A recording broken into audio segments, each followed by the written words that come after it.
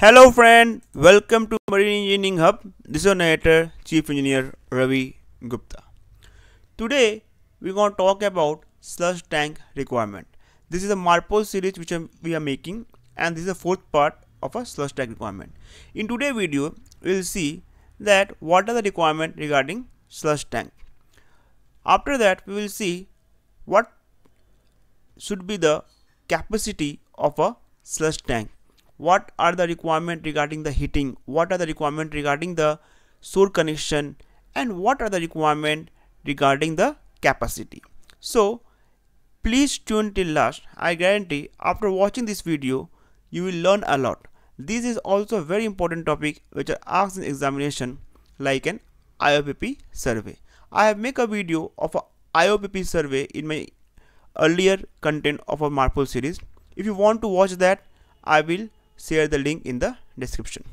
Friends, Marine Engineering Hub is a platform which makes video like this which will be beneficial for your examination purpose. So please do subscribe and please do share.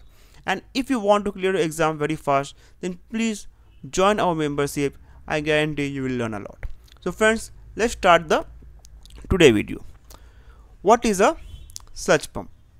So why we use a sludge pump? So basically, sludge pump is used in order to make an internal transfer and also the transfer to the source reception facility. So as you can see here, this is a sludge tank. So sludge is generated from the purifier drain, oil mist drain, compressed air drain, machinery safe oil tray, scavenge tank drain, evaporation. All things are collected in a sludge tank. After that, now if you have an incinerator on board, in that case it may happen you transfer it to the incinerator sludge tank like waste oil tank, and you burn some in the incinerator. If your incinerator is not in proper functioning, or you company tell you to give it to source, in that case there's also a line from a sludge holding tank to the source. Okay, so this is how all the sludge which are generated on board are collected in a sludge holding tank. So if anybody asks you from where does this sludge is generated, from where you are generating this sludge, so this sludge are generated from various areas. Now here you can see you have a bunker tank. This is the fuel oil purifier. So from bunker tank you purify the oil, and after that the sludge which are generated are collected in a sludge tank.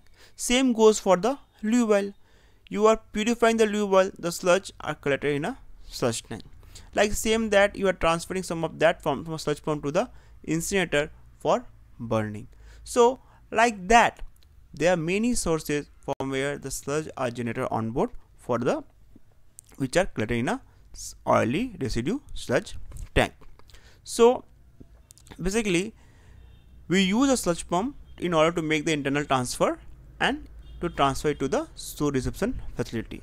So where all transfer of sludge pump is recorded, so these are all recorded in a IOPP tank known as IOPP tank. Basically all the sludge tank have given a name as per the IOPP nomenclature, like suppose purifier drain tank, oil mist drain tank, fuel oil drain tank, lube oil sludge tank, fuel oil sludge tank, like all that they have been given name. They are recorded in a oily record book. So whatever transfer you are doing in a sludge pump, you have to record in a oily record book, which will be done by a chief engineer. So now where does this regulation require? To whom the sludge regulation tank regulation required? So basically if your ship is of 400 GT and above, should have a adequate capacity of a sludge tank. So Regulation-12 of Marpol Annex also is mentioned in Regulation-12 of Marpol Annex-1. It talks about the sludge tank capacity. It talks about the oil residue in a tank. So basically there you will find that it's written that it prohibits the sludge discharge connection to the oily bilge water tank top or oily water separator. We'll see here in the earlier video. Visual monitoring should be there by a hopper tank or a side glass. You should have a visual monitoring. We'll see Now, now as I've told you earlier, now you have suppose sludge tank and oily bilge water holding tank. So what is the oily bilge water holding tank? So whatever the water leakage which is done on ship in an engine room are collected in a oily water holding tank, which is passed through a OWS equipment to the overboard. While passing through the OWS equipment, it is makes sure that it is less than 15 ppm. Now, if anybody asks you that can you drain sludge tank to the oily bilge water holding tank, so can sludge tank be drained to the bilge water holding tank? Your answer should be yes, it can be done. The provision is been mentioned in Annex 1 of Regulation-12, but there are certain conditions. What condition? It has been mentioned that if you have a sludge tank and if you want to drain something to the bilge water tank, it should be provided with a manually operated self-closing. Very important word. Manually operated self-closing valve. It means that the valve should be such that when you operate, then only it will open. In normal condition, it will be self-close. So what you can drain? You can drain only the water content. You cannot drain the oil. You can drain the water content which you will get after the sludge got settled. So what is told here? Sludge tank may be fitted with a drain with manually operated self-closing valve and arrangement for subsequent visual monitoring of the settled water that led to the oily bilge water holding tank or bilge well. It means that you can transfer the water which are collected in a sludge tank from a manually operated self-closing valve to a bilge water holding tank. While doing that, you have to visually monitor in order to make sure that you are transferring only water. Okay, so this will be your answer. After that, the second question is asked, can you have a common connection between the sludge tank and a bilge tank? Can you have a common connection between sludge tank and bilge tank? The answer is no. You cannot have a common connection in between bilge tank and sludge tank, but you can have a common standard discharge connection for shore. Please mark my word. You can have a common standard discharge connection for a shore between bilge tank and sludge tank, but internal you cannot have. So the sludge tank discharge pipe and bilge water piping may be connected to a common piping, leading to a standard discharge connection. But if you have this arrangement, that your bilge tank and sludge tank both are connected together and it is going to here, in that case what will happen? Then normally if you are going to get to that, in that case what will happen? You should be providing a non-return valve. Means you cannot do like this. Means suppose you are transferring sludge from here. While transferring sludge from here to here, if you want, you can also transfer some sludge to the bilge tank. So in order to avoid that, you should have a non-return valve which will prevent this type of this movement. So you should have a non-return valve which should be provided, which prevent the other way side of movement and which can only do the one side movement of a bilge tank. So shall not allow the transfer of sludge to the bilge system. So you will have a screw down non-return valve arrangement. So if anybody asks you, in that case you can say that you can have a common standard discharge connection to shore, but you should have a standard screw non-down return valve in a bilge tank line, so that to prevent any type of transfer from sludge tank to the bilge tank internally through shore connection. Okay, now what is the requirement of a sludge tank capacity? Now this is a sludge tank. You are collecting sludge from other sludge tank, small tank, to the big sludge tank. So now what should be the capacity of your sludge tank? So basically, as per Annex 1 Regulation 12, the capacity should be 1% of the HFO used for 30 days. So your capacity should be depending upon your fuel consumption. If amount of fuel which you are using for a 30 day, the capacity of your sludge tank should be 1% of that. And if you are using DO, in that case it will be half of. In that case it will be half percent. Now sufficient manhole should be provided to reach all part of tank. Why it is that? Because to ensure good cleaning.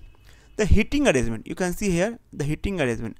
The heating coil arrangement should be provided because it helps in making the transfer of sludge to the source easy. When you want to transfer the sludge to the source, you will heat up the sludge so that viscosity will become less thicker and hence it will flow easier to the source piping. After that, same thing, no direct connection between sludge and overwood piping. Okay, there should be a degradation pump and there should be a standard discharge connection and it should be fitted with a high level alarm. So if anybody asks you what are the requirement of a sludge tank capacity, normal sludge tank requirement, so you should say this: 1% of the HFO for 30 days, you should have a heating arrangement, it should be fitted with a high level alarm, you should have a standard discharge connection, it should be fitted with a degradation pump, and no direct connection between the discharge piping and the overwood discharge piping. Okay, now in examination sometime surveyor asks you specific question that what should be the capacity of a sludge tank. You will say, sir, 1% of the fuel consumed for 30 days. Okay, but if you want to hear some specific formula, then you say this thing. There is a formula given, standard formula for all ship. V equal to KCD. V indicate the minimum sludge tank capacity. Okay, and K is a constant which is taken 0.01 if you are using heavy oil for main engine and 0.05 if you are using DO.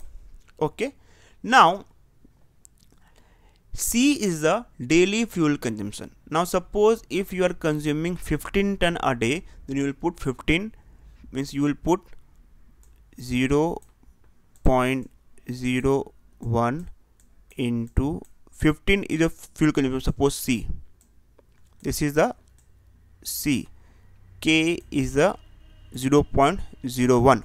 Now what will be a D? Now D is the maximum period of voyage between the port. So maximum period of voyage can be of 10 days, 5 days, 7 days, but if it not specified, we will take standard 30 day.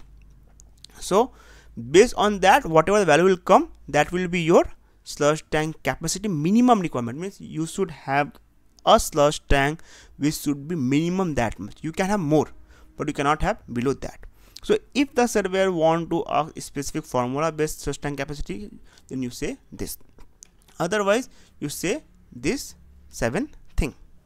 So friend, I hope in today's video you have learned that what should be the sludge tank capacity as per the formula, what are the requirements for sludge tank, and what can we pump, can we transfer sludge tank from to bilge water tank? Yes, we can do. How? I have told you. Can we have a common connection? No, we cannot have a common connection between bilge tank and sludge tank internally, but we can have a common connection for a standard discharge overwood. But this can only be happen if you should have a screw down Norton valve in one of the line. Now after that, we come to know that what is the requirement of the sludge tank. So if you think you have gained something from this video, then please do subscribe and please do share our video in a social media platform. Friends, if you want to clear exam fast, then I request to all of you, join the membership. You will get good content of exclusive perks of watching the video which are yet to be released, and you will have a clear